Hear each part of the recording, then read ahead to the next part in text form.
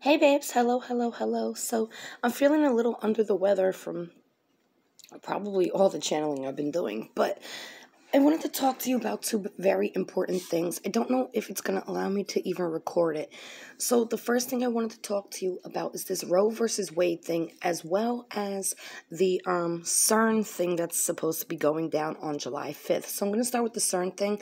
I see a lot of people saying that they think it's because CERN is all about portals and different dimensions and stuff like that. But what I think they're trying to do is remove the God gene, because it's literally, they're after energy particles. And that's exactly what the God gene is. So the reason I'm a little nervous and want to give my babes a warning is because I've been actually saying this for years about lowering your vibrations with like alcohol and drugs and, poor food qualities. If an animal was tortured and then you eat it, you're absorbing their feelings, you're absorbing their DNA, you're absorbing them. So I really need you to just take this week. Look, if something happens, nobody's actually going to notice a difference until it's happened. And the only difference we're going to notice is that the people that were in low vibration have become even more lower vibration. Okay? The bad are going to get badder. Okay? And that's the only change we're going to actually see. What I'm saying is stay high vibrational, because when you become low vibrational, you're susceptible to basically allowing any type of energy in. Okay, if you're high vibrational, a low vibration cannot get in. So I need you to watch what you eat, watch what you say, watch what you think, especially July 4th. No drinking, no drugs, guys, no. I'm telling you, those hamburgers and all that stuff, it's not right. And I'm not a vegan or anything like that. So I have to practice what I preach as well, okay? So I really feel like they're trying to take the God gene out of us and mess with our portals and different dimensions. So, yeah, just be careful. Now, I want to talk to you about this Roe versus Wade. Now, I am completely against abortion. I don't believe in it. I don't want to murder a baby, hello. But I also believe that it's people's choice. It's my body, it's my choice. I believe in that. What scares me with this is basically, okay, number one, if you have a miscarriage, they're going to deem it a felony. Okay, so they literally just deemed Rh negative blood a felony. Do you hear me? We were just talking about this. We were literally just talking about this. They just deemed Rh negative blood a felony because my blood will attack the baby's blood, okay? And then my blood eats it away. That's what it does. I don't know why, but that's what it does. So you're telling me if I have a miscarriage because of my blood type, I'm going to have a felony? Oh, and get this. Ectopic pregnancies. You guys know I went through 4 of those back to back. 4. They're saying, oh, this makes me want to just burst out in tears just saying this out loud. Oh, it hurts my heart. Okay. They're saying that if a woman has an ectopic pregnancy, that the doctor has to attempt to save the baby's life and put it in the uterus. So basically, they made me kill my babies, all 4 of them. Oh my God. And they could have saved them the whole time. They just chose not to because they didn't feel my baby's life was valuable. Oh my God, this hurts.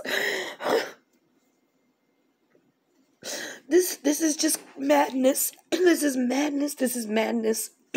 Because I don't think they took in, and maybe they did. Oh, maybe they freaking did. Maybe they know exactly what they're doing. I was about to say, maybe they didn't take in consideration Rh negative blood, but Spirit just told me, yeah, they did. Yeah, this is the point.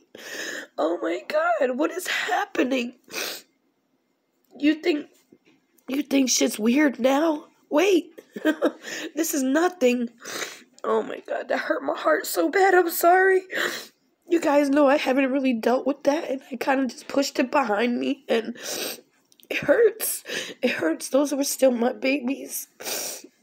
Oh, I hate people. Why are they so fucked up? Oh, jeez. Look, Kanika has been showing me a few things, and she wants me to talk about something I don't want to talk about. Something that traumatized me as a child. Because it all ties in together, and I'm just so scared to talk about it because people are so fucking mean, yo. People are just so fucking mean, and I'm not crying because they hurt my feelings. I'm crying because they fucking mean. And I don't know if I can share this with anybody. I've shared it with my hubby. And that was it, because that's all who matters. But she's telling me this all ties in together, and I don't know if I could bring myself to talk about it. Like, she brought it to my attention a long time ago, and she's bringing it up again, and I'm mad because I'm like fighting her. Like, I don't want to talk about it. Like, I don't know what to do.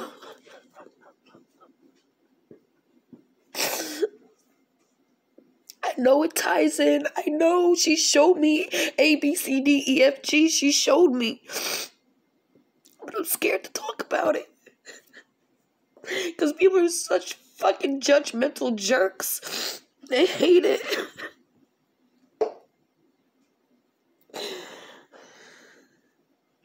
I also didn't realize when I was showing the video proving that BM is part of this and his entire family, that in part 2, when I did part 2 for Kanika, or maybe it was part 3, I can't remember now because my mind is just all fogged up from crying. It was either part 2 or part 3 that I said there was two older men in his room. And they weren't like as old as the kids at the party. That he was a dirty cop. And then I didn't realize it until like 4 or 5 hours after I posted the video of yesterday. Remember it said that his family was a cop. It wasn't a cop. It was like a sergeant or something like that. I don't know what the exact words were, but he was in the police, and that he was doing illegal stuff, so they got rid of him, but never replaced his actual position because there was nobody in the family to fill that position, so they just excluded that position. Yes, that's him. That's freaking him. And remember, I said that he was there. Like, when the regular cops got there, he gave them a story, and that's what they all fucking went with. All of them.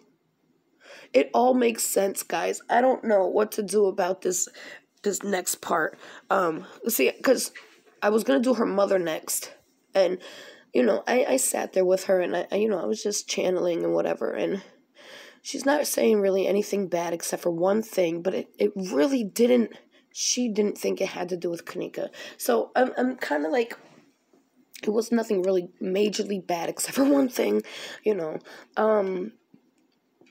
But this next part is the part that is just a little too touchy, a little too close to home, a little too traumatic to relive again if I tell you, and I don't know what to do.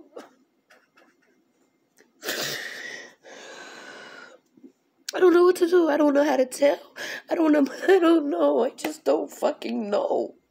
I don't want to. I don't want to talk about it. I don't want to. But it all ties in, and it all ties these fucking celebrities in. And I kid you not. I do believe it's major, but honestly, I don't want to talk about it because I don't feel like anybody's going to do shit about it anyway. So why even put myself through this? I don't know.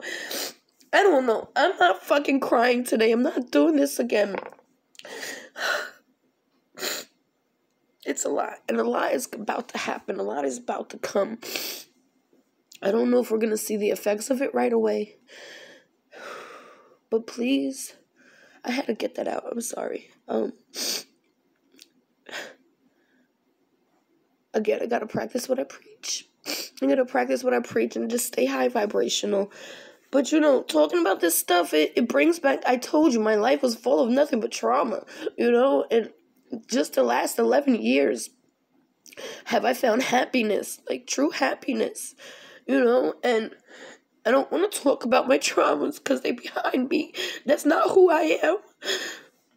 What happened to me does not define who I am. But Kanika's trying to push me to tell you, and I don't want to.